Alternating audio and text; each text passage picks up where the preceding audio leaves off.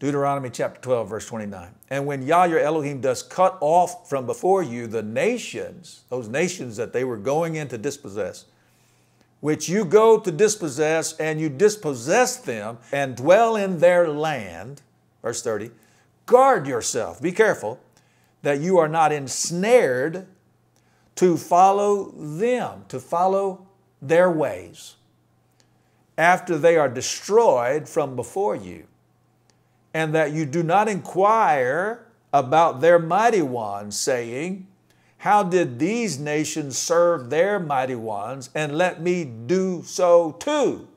Now, this is not talking about you're inquiring about serving the false deities of those nations that you dispossess. This is talking about asking about how did they serve their false deities, and then bringing those practices into your worship of Abba YAH.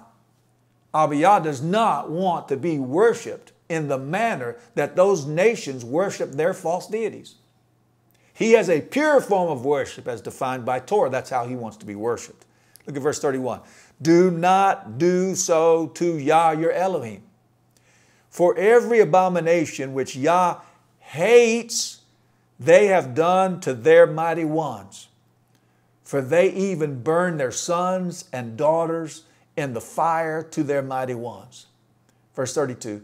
All the words I am commanding you, guard to do it.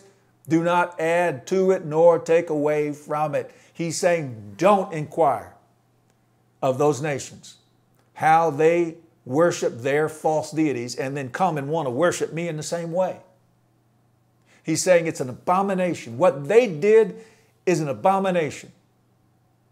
The way they served their false deities, that's an abomination to me. Don't come trying to worship me in the same manner as they. He says, all the words that I'm commanding you, guard to do it. In other words, worship me in the way that I define through my Torah. Do not add to it nor take away from it. No mixture. Don't mix in things, traditions, pagan ways, pagan holidays. Don't mix them in. Keep them out. Do not add to my Torah, my word, and do not take away from it.